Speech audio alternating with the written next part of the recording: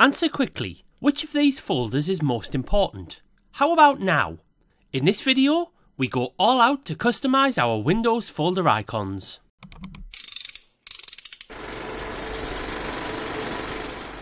Hello everyone and welcome to Tech Fix Flicks. In this tutorial, we will change the colour and design of individual Windows folders, a feature still sadly lacking in Windows 10.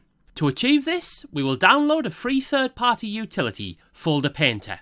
We open our browser and head to the link shown on screen now and in the written description accompanying this video. Ignore the temptation to hit any Start Now buttons, which are misleading advertisements, and scroll down further beyond sponsored searches, license and file details until we reach the download button. Clicking it downloads a small zip file, which we click and opt to show in folder. Once in our downloads folder, we right click and select the option to extract all, accepting the default location, which unzips to our downloads folder.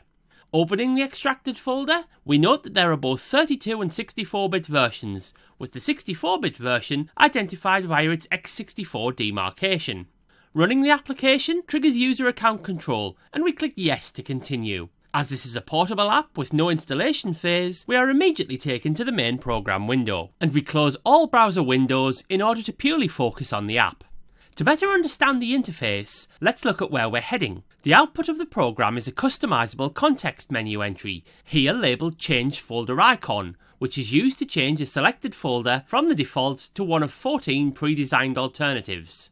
Returning to the main interface, we can see that the context menu item name can be changed, and the context menu can contain multiple instances of Folder Painter, allowing 2 or more icon sets to be simultaneously available.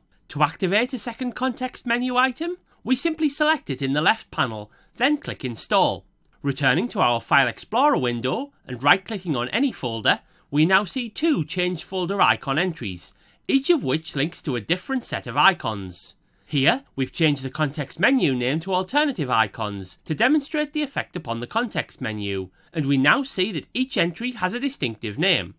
Of course, we aren't purely limited to colour changes, and the folder icons can be entirely redesigned. We are given the opportunity to download 21 icon packs containing 294 icons from the developer.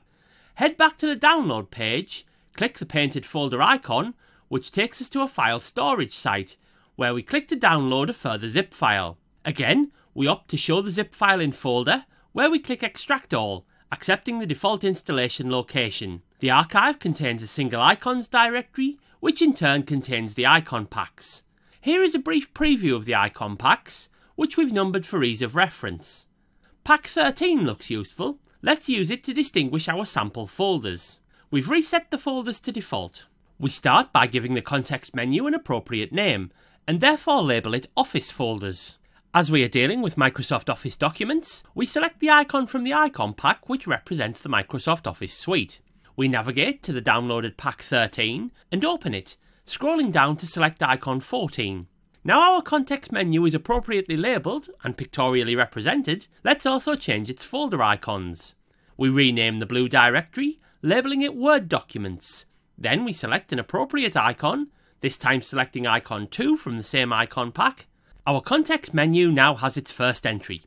Via the magic of YouTube, we can create 2 more to accommodate our Excel and Outlook folders. Returning to our example directory, we right-click on our Letters folder, and we see our Office folders context menu entry. Scrolling across, we see the 3 directory icons created, and naturally select the Word folder icon for our Letters directory. Now we can easily identify the content type within the folder.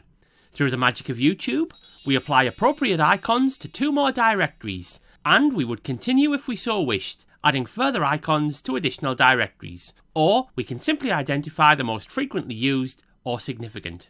One more thing, there's absolutely nothing special about the icons used, and we can quite happily use our own. Here, we simply converted our logo to the icon format, then mapped it to the Work Documents directory. Our question of the day is this. We want to know of any great third-party apps you use to customise Windows, particularly those which offer functionality which Windows does not. Thank you for watching this tutorial. Hopefully you found it useful. If you can provide a better, faster or more economical solution, let us know in the comments. We'd love to hear from you. If you'd like more, You are very welcome to subscribe to the TechFixFlix YouTube channel by clicking on the subscribe button. Subscription is of course entirely free and provides easy access to all of the videos posted here. Clicking on the neighbouring bell icon means you will be notified whenever a new video is posted. You can also keep in touch by following the official TechFixFlix Twitter account. Until your next Tech Fix, goodbye.